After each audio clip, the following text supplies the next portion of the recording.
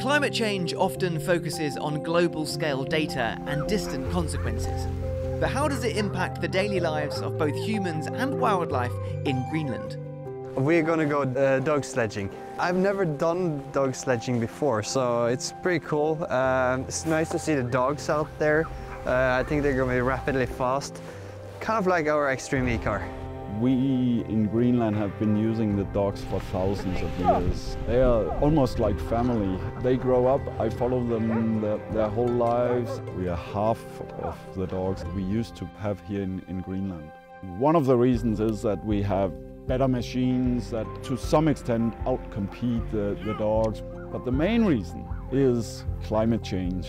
Our season of going out with dogs is getting shorter and shorter because the weather is changing all the time. The lakes, the fjords are not freezing.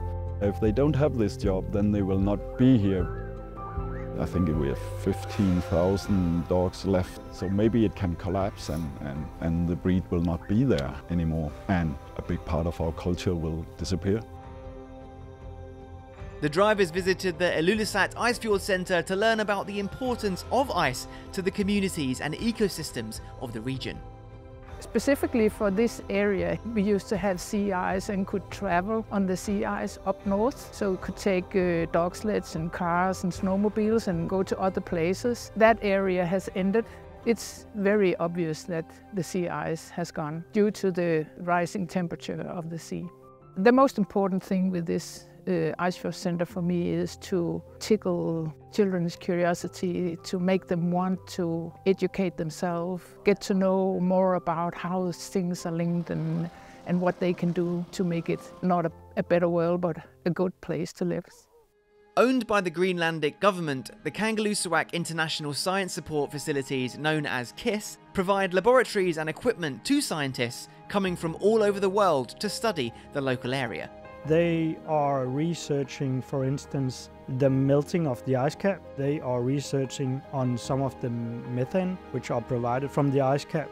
In 2001 or 2, we could drive all the way up on the marine, and on the ice cap we could also drive there, but we can't do that anymore because of the changes of the environment. In the last couple of years we have experienced a lot more wet, like rain, which affect the soil, which also affect the roofing of our houses. One of the students working out of KISS is caribou expert Laura. Laura has been following the species and observing their behaviour changes in this landscape due to the effects of climate change. Yeah, you can see that white spot just there. Yeah. Just eating, not looking at us. Actually, it's very nice. So now sometimes it's easier to see if it's a male or a female because they have a white spot on the ass, because they have this winter coat.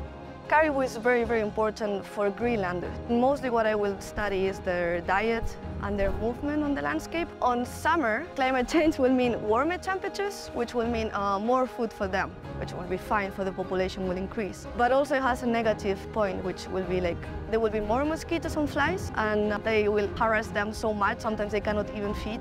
But in winter, which is the important thing, it will be more rain instead of snow, and this rain on the snow means ice, and this ice will encapsulate all the plants, so they will not eat, so the mortality will be very high.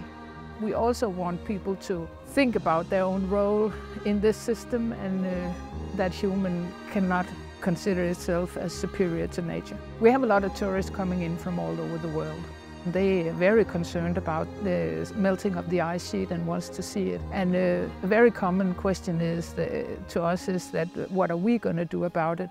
But I think we live only 56 people up here, and it's a very, very, very big country. So we just have to turn it around and say, what are you going to do about it?